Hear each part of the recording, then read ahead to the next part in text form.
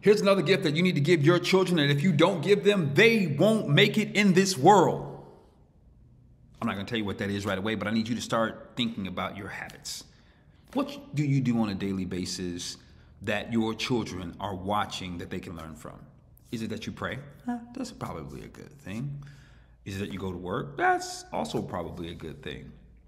How do you handle conflict? Have you thought about that? I'm going to tell you in a moment, there's one thing in particular that's really going to transform how they process and do life. How do you handle conflict? Getting back to that. What's it like? Are you slow to anger? Are you irritable? Can they tick you off really quickly? What's that like? Because you're modeling that anyway. Just take a look.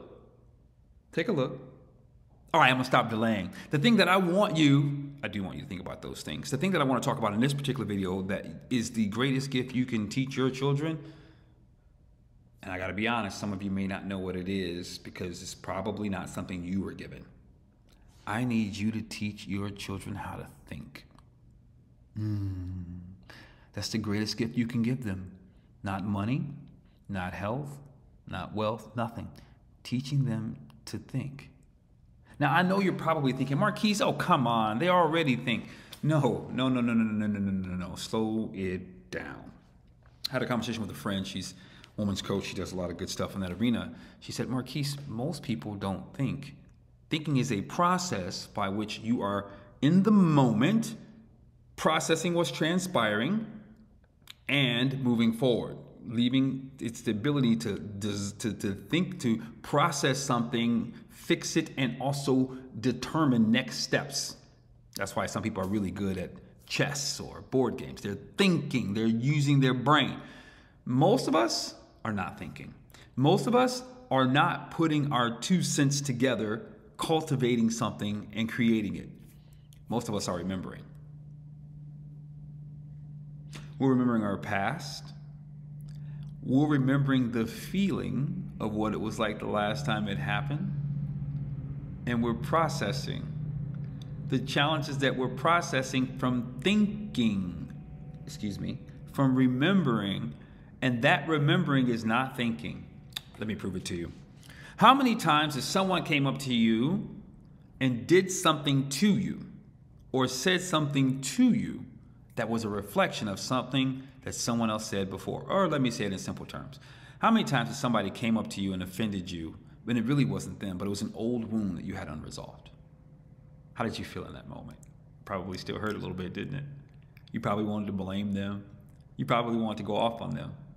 You see, that's proof that you weren't thinking. Not at all. You were remembering. They took you into memory, and you brought that past state into the present moment, and you responded, you reacted to the people that you were engaged with. You felt all the emotion. It was real. But do you know that that wasn't because of that interaction? It was real because of the past. You were remembering something and you were in defense around it. It was unresolved, and so it's now saying it's here, you're unleashing it. Like when you have a bad day at work, the boss pissed you off, customers didn't do what you needed to do, and someone embarrassed you, and then you come home and you go off on your family. Ooh, I know I'm hitting buttons. Why else is it that our family are the ones that's easiest to go off on? That doesn't even make sense when you slow it down and think about it, right? How is it that you easily go off on your loved one for something that happened somewhere else? We are doing that because we're stuck in remembering. We're not processing where we are. As my son would say, be where your feet are. When you're where your feet are and you're present to the moment, then and only then do you have an opportunity to move forward. I know, it's a skill, and you weren't taught to think. In fact, let me help you. You were taught to remember. Oh, you want me to prove that too? What did you learn in school? To memorize and remember. That's what all the tests were about. Cultivating this, school wasn't about you learning anything. It was trying to put you in a cycle, in a trance, so that you live your life always remembering. Come on. Pick any war in the U.S. that we fought in. You're going to remember. Yeah, you're going to remember.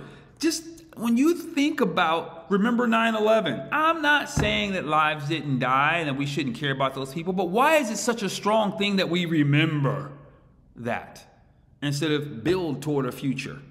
There are so many countries so more advanced than we are because we're spending too much time remembering. I am an African American, and I know America has not treated us fairly in the context of reparations. I don't care if you like it or not. The fact is we practice reparations as a country for other people groups, and we've not done it there.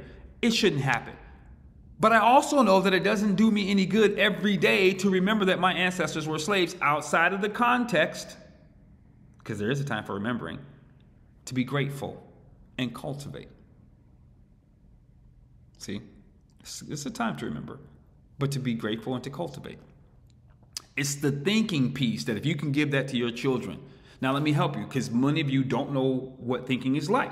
So let me help you with that process. Thinking can be cultivated as a part of how you exist. Number one, through conversation.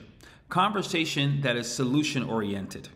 Conversation that is looking for the root cause of something, not what happened, the root cause of something. So now you're thinking, you're moving beyond, well, you did this. You're moving to the root cause of something and you're trying to unpack it. That means you're going in depth to figure out what's going on, what's creating the behavior, the undesired behavior, and you're unpacking it to figure it out. Now that you've done that, you've moved past the action into thinking and you've uprooted the root cause. Now you look at the root cause and go, wow, how interesting. That then gives you the opportunity to think and create a solution so that the root cause is no longer sourcing how you show up in life. This is good stuff, man. This is good stuff. And how are you going to cultivate the necessary tools to transform the root cause? I got you. Through reading books. Yes. By going to seminars. Yes. That are self-development. By learning, watching YouTube, Audible, I don't care. But by getting a new information around that topic to expand your current understanding and challenge it.